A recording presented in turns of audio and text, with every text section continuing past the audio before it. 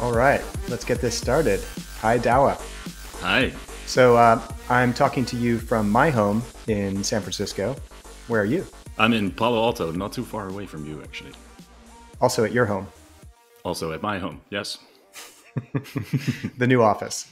The new office, yeah. So we do actually have an office, a Hugging Face Silicon Valley office in Palo Alto, not too far away from here, which we opened recently. Yeah, it's. I'm still getting used to going to an actual office. I really like my home office. Yeah, it's kind of here to stay. So this is really exciting for me because for a number of reasons. One, Hugging Face is one of the most interesting companies today. So especially in the machine learning space, but most especially in the natural language processing space, which is where I work. And yeah, I saw the tweet in January that you sent out announcing that you were the new head of research at Hugging Face. And I've been dying to talk to you ever since. And it's been a good 6 months. So you've had time to settle in, find your feet, get up to speed, actually maybe make an agenda and a plan for yourself at Hugging Face. So it seems like a great time to catch up. And also, a lot of the listeners of this podcast will have heard Thomas Wolf from Hugging Face, one of the founders. Is that right? How would you describe Thomas? He's one of the three co-founders, and he's our chief science officer. So many on this, in listening to us right now, will have heard Thomas interviewed by Sam 3 months ago. And so this is, and he had a lot to say about research. And so it's a perfect time to dig deeper into some of the things that he got into, and also to just open up new territory, find out what's on your mind. How's that sound? Yeah, for sure. Yeah, I thought the podcast with Tom was really amazing. So if people haven't listened to that, I highly recommend people listen to that too. Yeah. You and I spoke briefly a week or two back, and I took some notes. And I want to give you the listeners kind of the menu of things that came to mind for me that we could touch on. So big themes. I would love to know more about you as a human, and you and Hugging Face. I think a lot of people probably have a name recognition for Hugging Face, but probably don't know really what it is. So it'd be good to dig into that a little bit. And then the main dish of the course, let's dig into the future of NLP. Yeah, one thing I'd like to emphasize is that Hugging Face is no longer an NLP company per se, right? So we are doing a lot of very interesting work in computer vision and speech and other areas of AI. So I like to think of Hugging Face as an AI company. Yeah, and so that's a perfect seg. Let's dig into that. So Hugging Face used to be an NLP company, I think it's safe to say, and it's really been expanding. I looked on Crunchbase just to see what the basic stats are these days. It's like somewhere between 100 and 200 people, Series C, and based in New York officially, although quite remote now, officially, like the rest of us. Mm-hmm. Yeah, and so when you joined, it was already transitioning into something bigger than NLP. Yeah, what was your perception of Hugging Face? How would you have described it, like before you joined and now that you've joined? Yeah, so I've always been impressed by Hugging Face and how it presents itself to the outside world. It's a very open and transparent organization where it really is about a community effort to democratize a lot of the tools that everybody uses. So from data sets to models, so Transformers library, of course, also the hub, which is really a crucial part of the AI ecosystem these days, I think.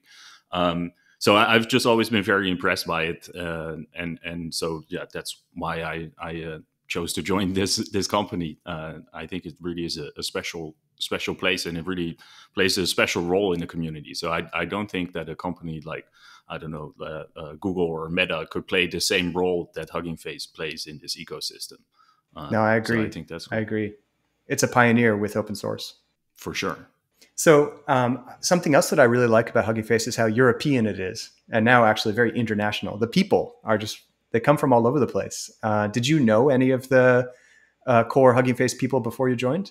Yeah, so I met Tom a few times before, and I knew Victor and a bunch of others, Victor San. It's funny actually that you mentioned the Europeanness. So I'm a European, as you can tell from my accent. I'm originally from Holland, but I live in California, and I spent some time in the UK and in New York before I moved to California. But Tom, my boss, actually lives in Utrecht in the Netherlands, which is where I studied for my undergrad. Tom is not Dutch. But you didn't cross paths during your years in the Netherlands. No, not at all. I left Holland more than 10 years ago. So I don't think Tom's been living there for 10 years. So it's not a Dutch mafia. It's a coincidence. Yeah, it's a French mafia, if anything. So the founders are French. And but yeah, and so in terms of the company at large, what I find fascinating is that we have people, I think, in more than 25 countries all over the world. So in the science team, we have people on the West Coast, on the East Coast of the US, and in Canada, and lots of different places in Europe and in South Korea. And and Turkey as well. I have a friend in Turkey based in Istanbul. Yeah. Let's see. What is your job? Good question. I wish I knew. No, it's broadly speaking, I'm just trying to help the team realize this very ambitious vision that the founders have for the company and for the science team inside the company. It's not really a well-defined role. I think it also kind of depends on what stage we're in a given research project, for example. So I'm kind of discovering that as I go along. So the official title is Head of Research? That's right. And so then comes the question, what is research at Hugging Face? How is it different from research at a university or research at a big company like Facebook/Meta, which is where you came from before this? Yeah, so we're trying to go for a bit of a different model. I think if you want to compare it to a single place, then maybe something like DeepMind or OpenAI is closer to what we're trying to do than Meta. So as you mentioned, I've been at FAIR for 5 years, and it was a wonderful time. But one of the things that was difficult at FAIR was that it's very bottom up, which in theory sounds really nice, but it makes it very difficult to do very big, ambitious projects. So if you really want to create step change research artifacts, which is what we're trying to do, then you need to pull together big groups of people and then make sure that they're all aligned in realizing this vision. And in a bottom-up research organization, that's very difficult to do. So what we're trying to do is find the optimal place between the bottom-up approach that FAIR and Google Brain and places like that have, and the top-down approach, which DeepMind and OpenAI have, where they have a benevolent dictator like Demis or Ilya, basically telling people what to do and what the vision is. And we're trying to occupy the middle ground a little bit there and really try to use the things that make us special. So that's the ability to move fast, the ability to work with the community, like we've been doing with projects like BigScience, and to really to exploit the things that make us unique. What's the difference between BigScience, which is a project involving lots of external people, as many as 1,000 are signed up, from what I heard from Thomas, probably more like hundreds that are active participants on a daily basis, but that's big. And then the research team at Hugging Face. Describe your actual team. What would you call the actual research team at Hugging Face? Is it like 10 people, 20? So I think last count was 30, 35 people, actually. Okay, big group. BigScience is one of the projects we have going on. So I can tell you a bit about the other projects we have going on. So one of the advantages of being at Hugging Face is that it's a super transparent and open company. So I can just tell you everything that we're doing without feeling bad about it. So no secret sauce revealed. Yeah, so we have a project around multimodal models. So multimodality, I think everyone agrees, is very important for the future of AI. And when you say multimodality, for those listening in, you're referring to more than just text, more than just images, all kinds of sensory, what we would think of as sensory modalities or information modalities for humans. You're trying to capture that for models, but all at once. Yeah, all at once. So I think if you look at more recent multimodal work, it's very often just text and images. but there are all kinds of different modalities that you all might want to integrate into one single model. So how many modalities are you stuffing in? So right now it's images, text, videos, and audio, because those are the main ones. And then once you have those, then you can start thinking about other specific modalities, maybe sort of sub-modalities, right? So it's unclear whether code as a modality is a part of text or if it's something else, or, so there's all kinds of interesting questions about what a modality really is. So my PhD thesis actually was about grounding meaning in perceptual modalities, where I also incorporated olfactory semantics. So you can build a bag of chemical compounds model and build smell vectors essentially, and do interesting things with that. So that's a long time ago. But yeah, there's a lot of potential there. What does the word grounded mean in this context? So let's use NLP. Let's use an example, like you have a model that, like GPT-3. So it's learned how to generate text. What does it mean for that model to be grounded? Yeah, so I was going to say, I think the word grounded isn't really well defined, but I'm a philosopher by training originally, so I would argue that most things are not well defined. But in my thesis, I make an explicit distinction between referential grounding and representational grounding. And so I think referential grounding is what people often think about with like referral data sets. So those exist in computer vision, for example, where you have to pick out the object. So when someone says banana, then you have to be able to point in the image where the banana is. But I think the much more interesting type of grounding is representational grounding, where you have a holistic meaning representation of a concept like elephant, or violin maybe is a better example. And so the semantic meaning of violin. You can go to Wikipedia and look up what violin is, what that means. But you also have a visual representation of it, and you know what it looks like, you know what it sounds like. Maybe you know what it smells like, what it feels like, what it's like to play it. All of these different modalities are a part of your overarching meaning representation of the concept of violin. And I think that is the much more interesting type of meaning representation. And so that's the meaning we should try to get into machines if we want them to be able to really understand humans. So what are some of the problems you see with today's models that reveal that they're insufficiently grounded? Yeah, I don't know if we're sure that models are insufficiently grounded. I think that's still an empirical question. But my hunch, and I think a lot of people in the field share that hunch, is that you need to have some understanding of the world as humans perceive it if you really want to understand humans. And so there's a lot of communication that happens between humans that never really becomes explicit. So people call this common sense, for example. So the example I always use is coffee and what coffee smells like. Everybody knows what coffee smells like, so I never have to explain that to anyone. And so for that reason, I also just have no idea how to describe the smell of coffee. I don't know if you can try that, or like describe the smell of a banana in one sentence. Like you've never had to do that, because you know that everybody knows what bananas smell like. And if you could pull it off, we would call you a poet. Yeah, exactly. Yeah, so I think you're totally right. So you have to fall back to associations then, because there is no descriptive language for this sort of stuff. And I think this happens all over the place in natural language communication between humans. And that makes it very hard for machines to learn this stuff just from reading Wikipedia or whatever corpus they're trained on. It's funny, you're very much coming at this as a philosopher, I could see. There's another angle, which is where I'm coming from. So, I'm at a company that is on the applied side. So, we're using NLP to try and solve problems.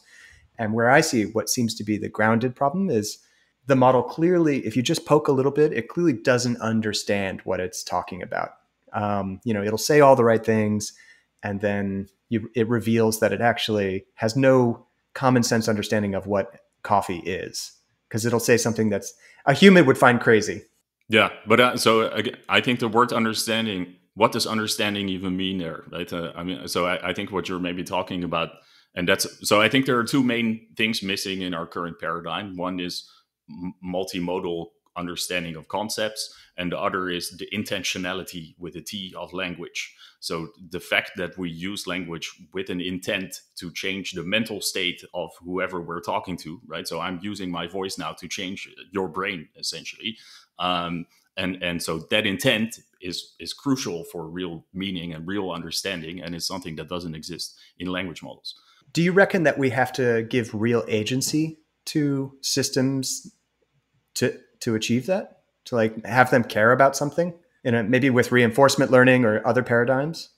I think so, yeah. So I don't know if agency. I mean, yeah, I don't want to keep going on the definitions, but so agency is also a bit unclear. I think so. It's more, yeah. You can model the intent of communication when you're trying to model human communication. You can try to model the intent as a part of the interaction. So you could think of. So the two things I just talked about, you could integrate them in language models pretty easily, right? So you could have a language model that also has a multimodal input. Maybe you can put it in an embodied environment where it can walk around. And then maybe you can have multiple of these language models walking around in that world and interacting with each other and other humans. So if you put all of that together, then I think you get something very close to how humans learn language. Is this where you think Hugging Face is headed? Is this one of the grand directions? This is definitely one of the grand directions. Yeah. So one of our projects is multimodality, as I said. Another one is about embodied learning. Thomas also talked about this when he spoke on this podcast. Yeah, the way he described it was maybe we need to teach models language more like we teach humans language, which is in the world trying to get things done. Exactly. Yeah. And that's because we want the models to use the kind of language that's useful for interacting with humans. Right. So people sort of gloss over it, but the reason we want to have natural language understanding and natural language generation capabilities in these models, because we want them to interact with humans. And so, I mean, one of the other things I've been pushing a lot for is a more holistic evaluation of these models, where rather than just evaluating them on static test sets, we actually expose them to real humans and we see how well they do in that setting. And as you mentioned, those models very quickly break down if you try to actually do that. All right. So different question. I was really curious. So I consider you a very multilingual person. I mean, all Dutch people are. If you've ever met a Dutch person, you've met multilingual people. Uh-huh. And here you are in NLP and adjacent. You know, you're definitely expanding beyond that, but you would consider yourself an NLP practitioner, yeah? I think so. Yeah, kind of. I mean, I've been branching out for a long time, so I would consider myself an AI person. So a lot of my work is multimodal, but it's language first. Yeah, language is my main interest. How frustrating or bizarre has it felt to be a deeply multilingual person in like a time in science where it's just so English dominated? The research itself, the tools, down to the very data that we're training these things on. And I'm asking this as an obvious seg to this really exciting, project that's underway to perhaps create the first truly multilingual based language model. That's my understanding of the project. But I first wanted to hear just like you, Douwe, like as a deeply multilingual person, like what does it feel like? What has it felt like to be in this weirdly, accidentally English dominated space? Yeah, so that's a very interesting question, but I don't know if I'm the right person to ask it, because I moved to the UK for my PhD, and then I moved to the US. And so most Dutch people speak pretty decent English, I think. So I think where the accessibility of language models and the multilinguality of language models, where that really matters, is for people who are monolingual and who don't speak English. So people who can't easily access this technology because it's limited only to English. But I think that doesn't really apply to most Dutch people, because they could very easily switch over, as you mentioned. But also like using these things to make sense of the world that's not written in English. Like I could tell you how hard it is, because that's my day-to-day, is like dealing with Chinese, Russian, or other languages. Like the tools and the data is far, far weaker. Oh, yeah. Yeah, for sure. And I think there's also very, very interesting underlying questions there about the cultural differences that manifest themselves in languages. So English as a language is very explicit, so you can be relatively low context in how you communicate. So you're just very explicit, or some people would consider Americans relatively blunt, I think, in how they communicate. Same for Dutch people, by the way. But if you think about like Japanese language, which is very sort of indirect and very, very different in a sense from English. I think that also manifests itself in the culture. So maybe there are just things that you can't really capture about Japanese culture because you have a specific type of language model.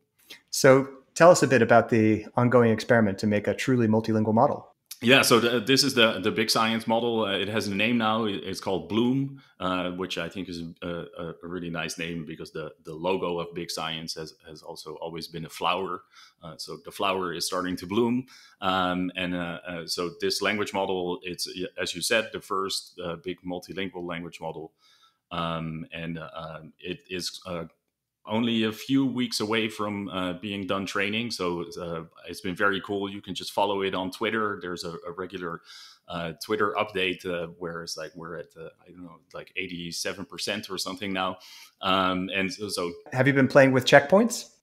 Yeah, so there's something called the Bloom book where people have been able to just submit prompts and then someone would run them and store the output somewhere for people to inspect. And so we're releasing some checkpoints soon as well for people to talk to. And then when the final model comes out, it's also going to be released so that people can play with it themselves. Cool. Is it a basic text-to-text autoaggressive model? Same architecture as your typical big text-to-text models? Yeah, basically, yeah. So it's I think by design that there hasn't been too much divergence from the sort of standard language model that people are used to. But there are some nifty new things in there. So it uses like alibi for like how to do the token embeddings and things like that. So there are a couple of like nice different things in there. But yeah, the main architecture is exactly what you would expect. Ooh, wait, let's dig into that. A lot of people on this call won't really even know what a token or a tokenizer is. I think this is a really neat part of NLP. It's just very much a like the tools you use kind of talk. But let's just like take a moment. Tell us, what is a token? What is a tokenizer? And then like, how did you do it differently with this this big Bloom model? And why did you have to? Yeah, so I'm not the right person to really answer detailed questions about the tokenization of the language model, but so I can explain what tokenization is. So it's basically just how do you cut up your text. So a sentence consists of words, so you could just cut it up in the white space, and just every word is a token, but that is inefficient. So what people have been doing is trying to chunk it up in smarter ways. Because then you'd have like a vocabulary of millions, right? And with multiple languages, it could be huge. Yeah, so especially if it's multilingual, maybe you just don't see words often enough to really have a very good understanding of their meaning, or a good representation of their meaning. And so what you can do is you can chunk different segments of words together in smart ways. So this is BPE, bi-pair encoding, and things like that. And so there has been a working group in the BigScience workshop. So it's like a 1-year workshop is how we're thinking about it. And so I think there are 40, 50 different working groups. And there was one working group working on tokenization. They wrote a very nice survey paper. They did a big analysis of what the right tokenization is. And one of the things that they found, I think also together with other, like the main model working group, is that these alibi positional embeddings that really help. So this was just an empirical finding. So there's just a lot of this small research that went into this whole endeavor. So why not just go all the way down to the individual character? Why mess with tokens at all? Yeah, it's a good question. I mean, there have been efforts in this direction, or like back in the days, there were like character RNNs, like before transformers, and people were trying to get this to work. It sort of worked, but it didn't really work. It was a great way to generate made up silly words. Yeah, for sure. Yeah. I think there's also an interesting possibility there where we reduce everything to the byte level. And so when you think about like Unicode or UTF-8 or things like that, like in theory, every single character can just be modeled at the byte level, and then maybe that's the future. And then maybe you could even like put images and audio, and everything is just bytes. And so basically, you can just have a pre-trained byte level model. So I think that's an interesting research direction, and there's been some work on that, but so far it hasn't really proven to be better than just smart ways of tokenizing your data. So maybe the real explanation for it not working yet is that we haven't used enough data yet. So maybe we just need even more data, as always, man. Thomas mentioned 800 gigabytes. What does that actually translate to in terms of like, how much of the internet did you grab for this? I understand you crowdsourced it. Yeah, so it was crowdsourced with a big community of collaborators who were part of this BigScience effort, and so it's not really a crawl. So it's very hard to say like what percentage of the internet is this. It really depended on the language and the folks who contributed the data for their own language. I think some of them also had different approaches. So it's a very kind of targeted way of collecting data, and that's one of the beauties of this BigScience effort, right? So I think there's a lot of emphasis on this Bloom model, but what's also very interesting about the overarching endeavor is that we have this data set which is really beautiful, hand curated by experts in those languages. It has a very interesting coverage of different languages geographically over the whole world. I don't know what the latest number is. No, in the 40s or 50s, I think 45. Wow. So this is a huge collection of languages. And it includes like low resource African languages and things like that. So I think that's really great. And so there's the data effort, but then the legal side of this, like how do you distribute the model, the governance side of the data itself, all of these super intriguing questions have just been explored by the community completely in the open. So it's just fascinating for me. I'm sort of an outsider, right? So yeah. So, I mean, me too, in a way. Like this started about a year ago, I think, or more than that. And so I've just been following it from the sidelines, and I'm still kind of like not directly involved in it that much. And it's just amazing to see. Okay, now back to you. So here you are, 6 months into your new role at Hugging Face. Give us a sense of like what you thought your job would be when you started, and now 6 months later, like what has changed? What's the newest thing that you've learned about yourself and Hugging Face and the mission? You know, like what gets you out of bed in the morning that's changed? Yeah, no, that's a very interesting question. I mean, I think the job has been what I expected, sort of. So I knew going into this that it's just an amazing team, and like we really have some brilliant researchers in this team. So I was very excited about getting to work with those folks, and so that's been really awesome. I think one thing that I maybe didn't really expect is when you're a company like Hugging Face and you're this distributed all across the globe, you have to be very decentralized. So a lot of the communication happens asynchronously on Slack in public channels, which I think is great. And so Hugging Face really has a unique culture that supports this way of working together. But if you come from a different working culture, like me coming from Meta, that is quite the transition to make. And so especially you can't just go to a whiteboard with people. Yeah, so everything is remote, but it's not even just remote where you're both like talking to your computer over Zoom. It's like it's remote also in time. So one of the things I'm struggling with is just time zone things. So I'm in California, right? So I'm sort of trailing the world, and so when I wake up. Or when my son wakes me up at around 7 a.m., then I check my phone and I have like a million Slack messages and emails and things to read through. And then usually my meetings start at 8 a.m. Because I need to make sure I can talk to the Europeans. And then they stop working soon after that. And so I'm always kind of like trailing in time, which is not easy. So you didn't see that coming? I was not prepared for that. Yeah, I'm still adjusting, but I mean it's an interesting learning experience, and it's just fascinating. I think to see like where the world is going with remote work, and so this is the future way I think in which a lot of companies are going to be doing things. So what's it like running and building and nurturing a research team at a startup? I think that's something that people will be really curious about.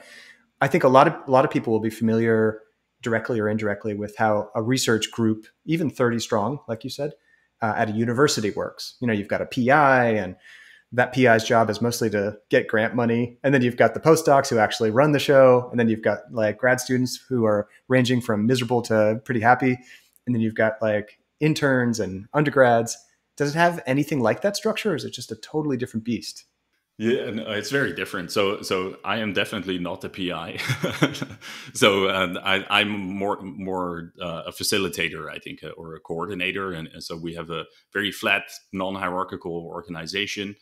We do have team leads, so those would be closer to PIs, I think. So like we have a multimodal project, and it has very clear team leads and things like that. So my role is more like a sort of serving leader, where I just try to help people the best way I possibly can, and to make sure they don't have roadblocks, and that people are talking to each other, and that I'm aware of what's going on, and I try to connect people to the right people and connect ideas to the right ideas.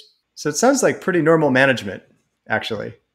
Yeah, but I guess you could say that, but it's very different from normal management at the same time, I think, because of how decentralized the company is, and because of all of the other things that are just very different from a traditional management role at like a big tech company. So well, and also the fact that there's like 1,000 strong group of people outside the company that you actually have to work with and coordinate with.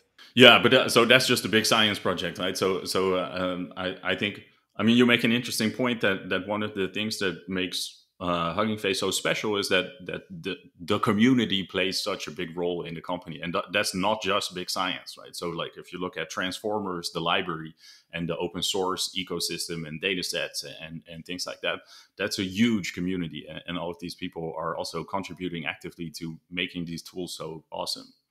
Yeah, no, I remember the day we first started using your Transformers library at my company, Primer. It was a revelation. You just like, I can't say enough about how positive the open sourcing of transformer language models was. And I think Hugging Face deserves most of the credit. Just like, yeah, it was.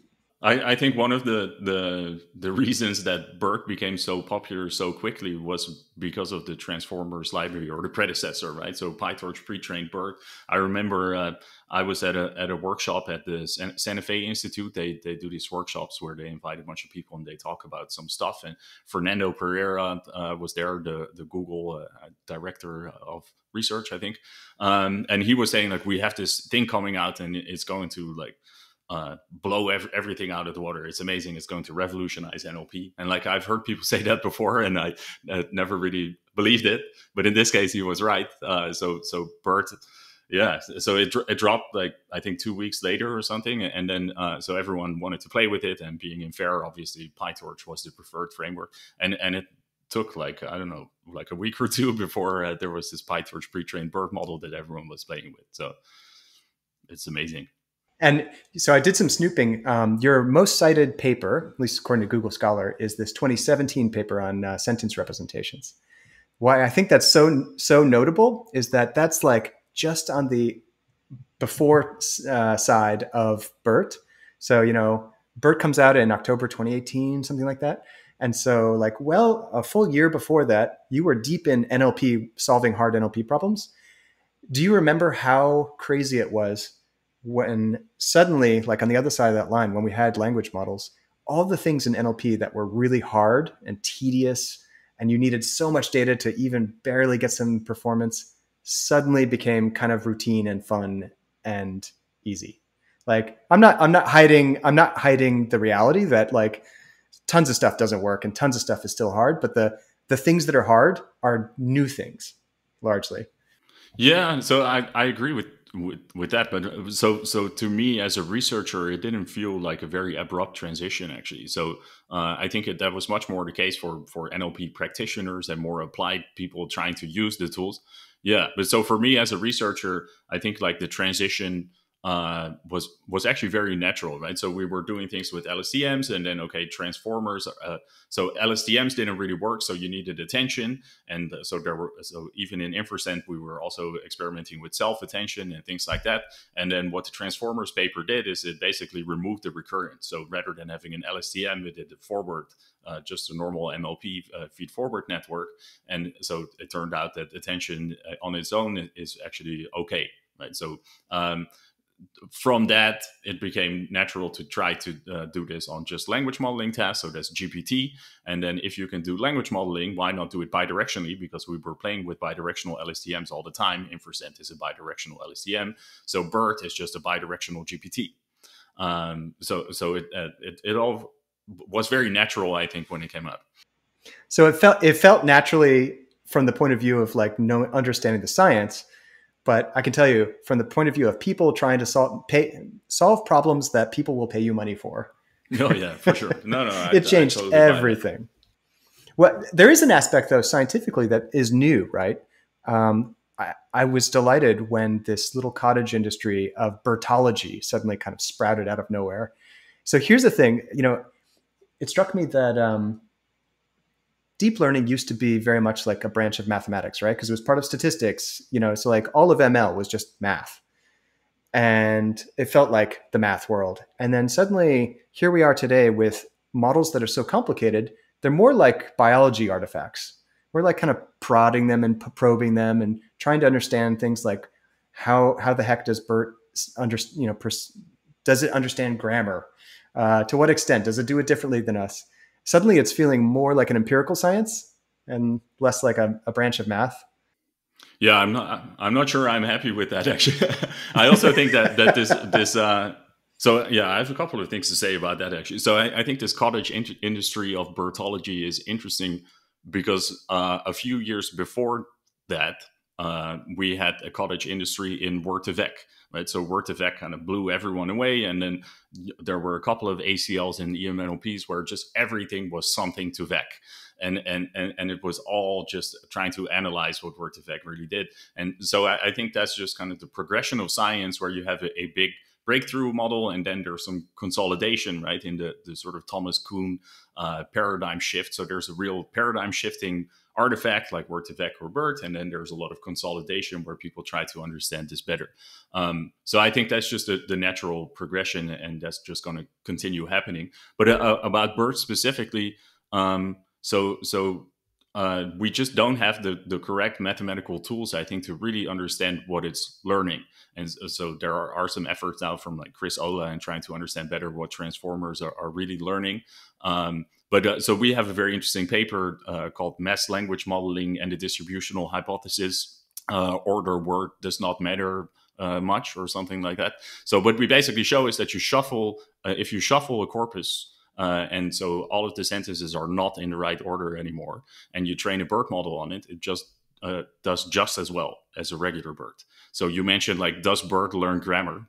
Which weirdly seems to suggest that it doesn't matter, like that it's clearly doing something differently than humans do. Because if you imagine trying to learn language with shuffled language, it'd be a nightmare. Exactly. Yeah. So I think, maybe we're also over. I don't know, thinking that BERT is better than it really is, or these sorts of models that they're actually better than they really are. And I think when you think about GPT-3 and how much of a splash that made, there's also this element that people just have a natural tendency to anthropomorphize everything. Like you do this to like your robot vacuum cleaner and things that you give it a name, and right, so that in the words of Daniel Dennett, the philosopher, you're ascribing intentionality, so I think we do that all the time to everything, and we do it especially to things that produce language, because language is essentially the only thing we know that is really, really human only. And so when something produces language, we just go, oh, there has to be something brilliant behind that. But very often it's just higher order distributional statistics. It's just clever Hans. That's basically, we create these benchmark tests, and we watch the performance on these tests going up, up, up, up. And we attribute, a model like GPT-3 on these language tasks as getting truly more clever. It truly has a deeper, quote unquote, understanding of the task at hand. But then you do these clever experiments like the one you described with scrambling, and it reveals, well, surely actually it's just using distributional tricks. Yeah, but so I don't know. I think the jury is still, I wouldn't put it that strongly. I think the jury is still out. So I definitely think that there's an evaluation crisis in NLP. And I've been doing a lot of work with lots of folks in trying to improve that through things like Dynabench, where we do a different. We try to rethink benchmarking essentially, but I mean it's undeniable that progress in NLP has just been insane. So if you look at like what GPT-3 can do compared to GPT-1, or what we can do now with DALL-E 2 compared to I don't know the earlier text to image synthesis models, it's just crazy how fast we're. Yeah, so the progress is real, but we should be careful to not kind of over interpret what we're seeing. So there's still a lot of stuff that. So there's a headline going around just this week about a researcher from Google essentially attributing sentience to the Lambda language model. And I think that's really, to your point, like what we're talking about. It's these things actually know how to work with language. And we humans are language machines. We're like completely geared towards understanding and transmitting, receiving and sending information with language that is the most human information. You know, intentionality and understand the world around us, getting stuff done. And so when some mathematical object is doing it, I feel it too. I can't help it. Have you ever kind of like had that feeling that you just like have to push away of like, man, I'm talking to this thing? But what do you mean by a mathematical object? I mean, I think you can argue that your brain is also a mathematical object, or at least you can, write your brain as a very complicated. You took the bait. I was hoping you'd take the bait. This is like philosopher catnip. Well, yeah, I don't know. So I think this it's very interesting because there's a very nice theory of consciousness that says that we take the intentional stance towards ourselves as rational agents, and that's what consciousness is. This strange loop, as Douglas Hofstadter calls it. So yeah, maybe we're evolutionarily hardwired to take an intentional stance towards things, and that's why we're so confused by the NLP progress we've been seeing. Does it also hint at a way to achieve artificial intelligence of a more AGI flavor?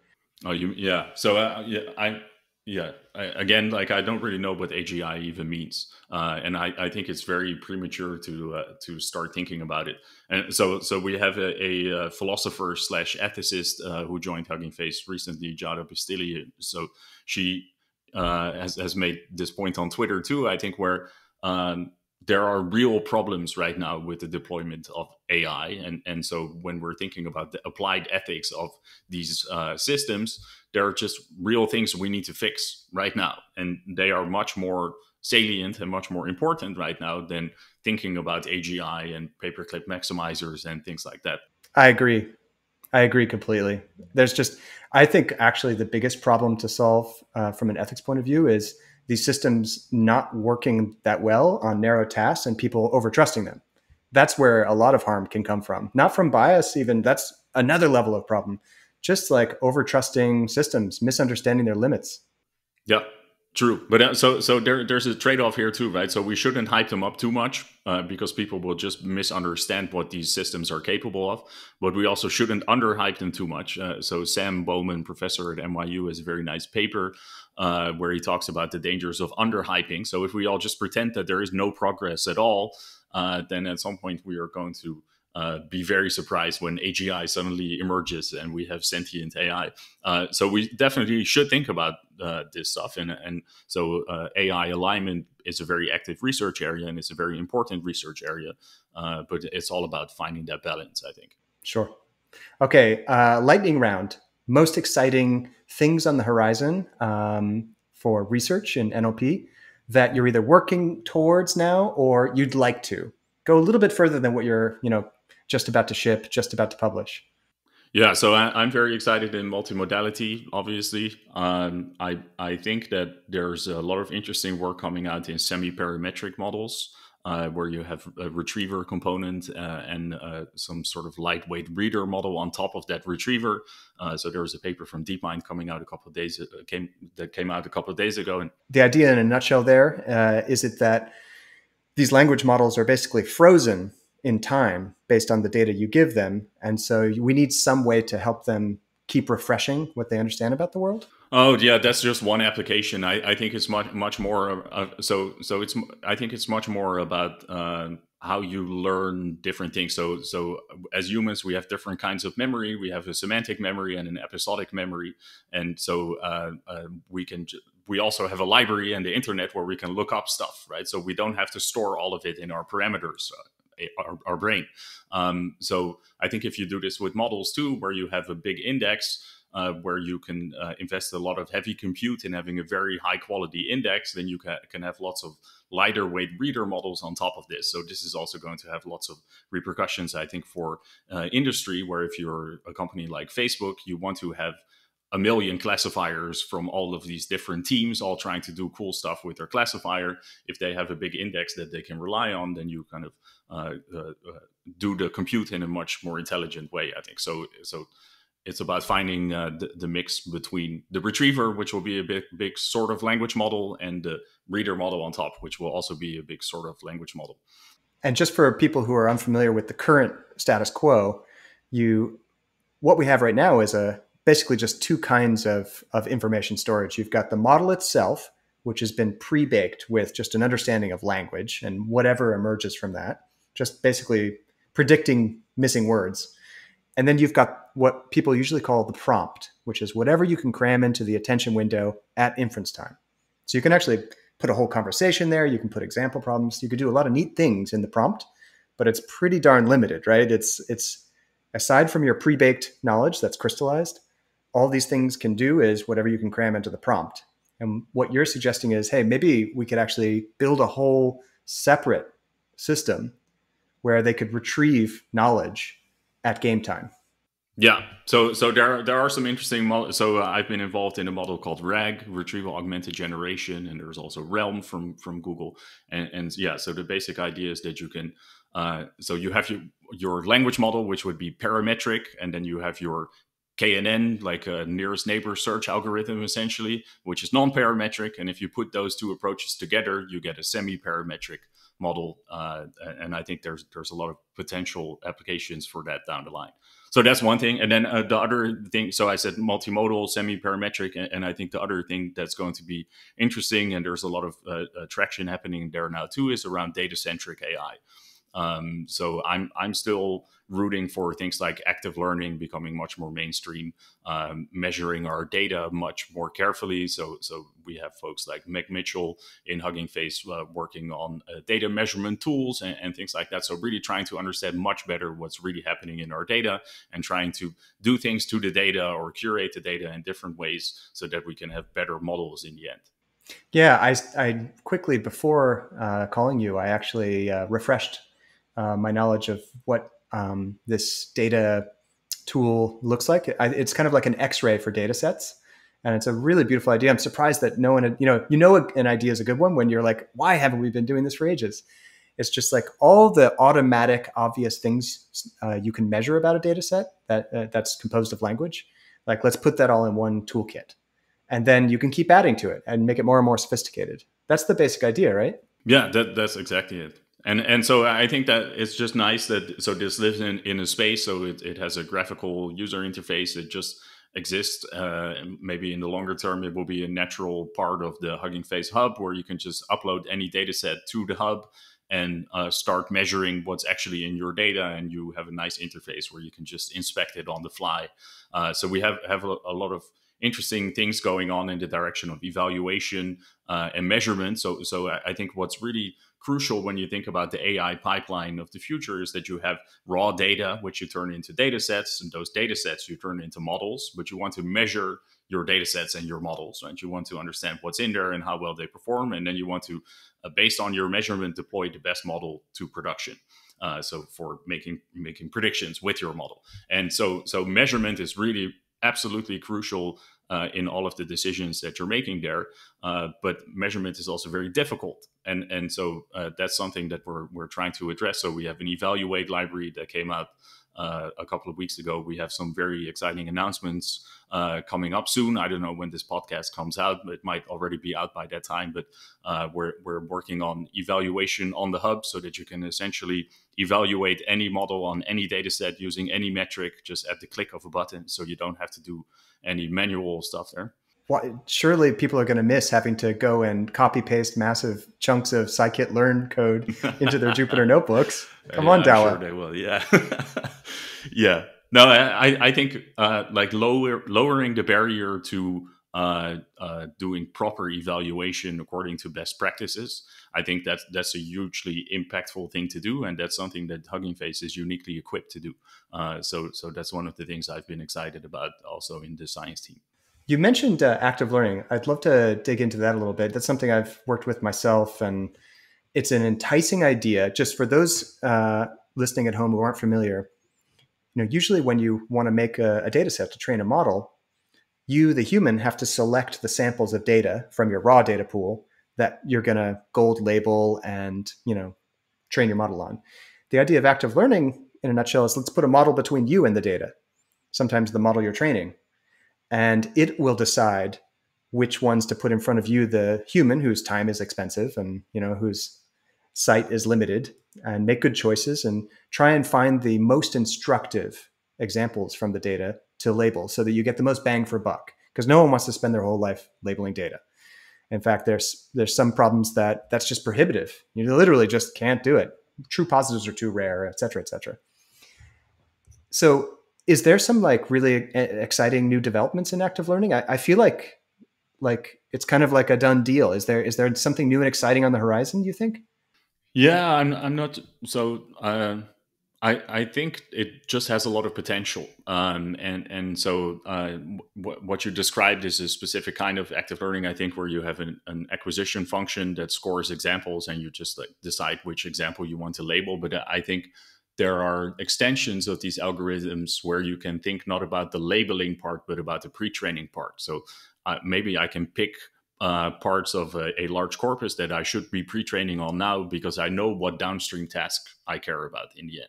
Right? So there's a mismatch currently between the pre-training phase where we just do language modeling or so causal or mass language modeling, and then we fine-tune it on something that might be very different from what we're training on. So we don't really know what to train on. So I think if we can connect the pre-training phase to what we know we are going to care about, then you can do very interesting things. And so the way to do that selection, so data selection, is through an acquisition function type of thing. So that's why it's related to active learning.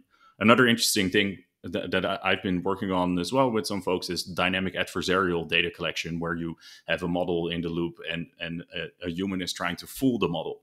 And so if you take the model fooling examples, or so if you take all the examples, including the ones that didn't fool the model, but that are still kind of intended to try to probe the model for a weakness, if you train on that data and you keep updating the model as you're doing the training, so that's the dynamic component, then you get a much better model out in the end. So it's really like 10% better. So we have a nice paper where we try to do this in the limit over like 20 rounds of natural language inference, and you just get a much, much better model out in the end. So I think the future of data collection, the way we think about it now in the field, is going to be changed a little bit, where everything is just always going to be with models in the loop.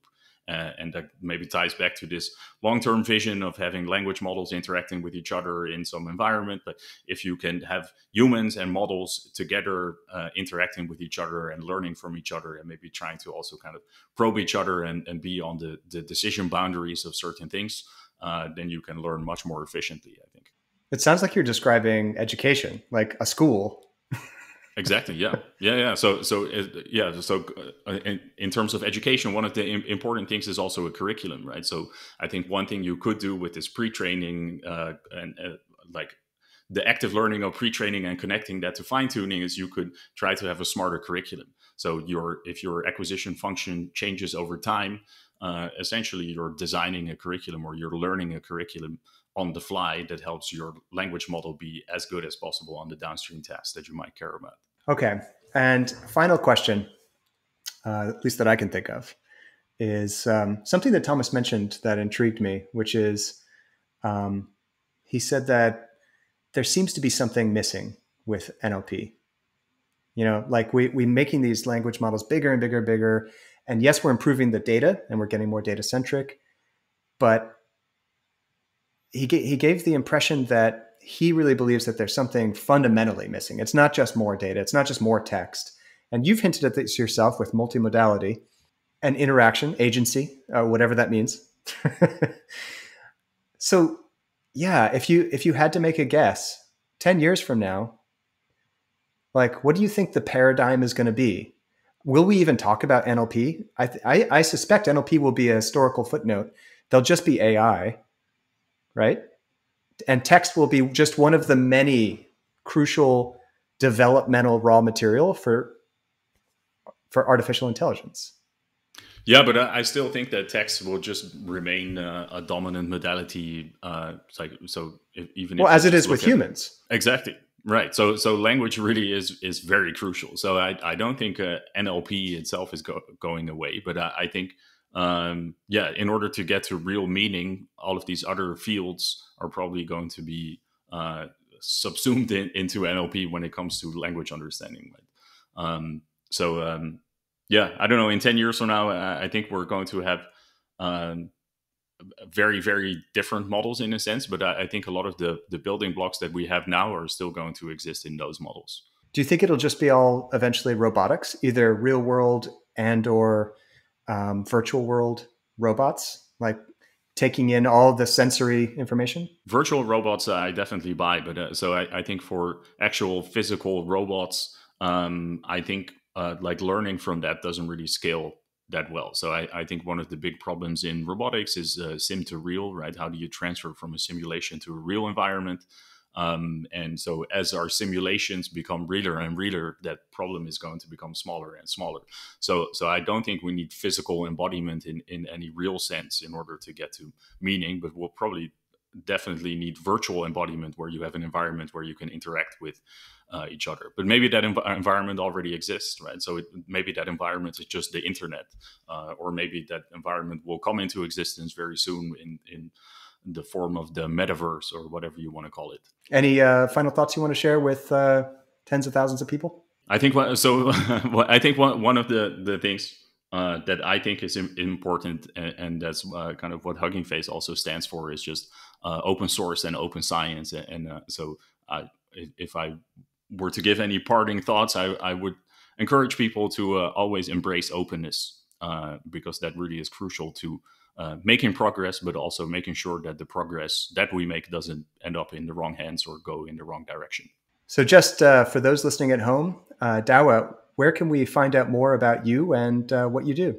Yeah, so I have a website. It's douwekiela.github.io. It has a couple of links to relevant social media profiles. I also have a Twitter account.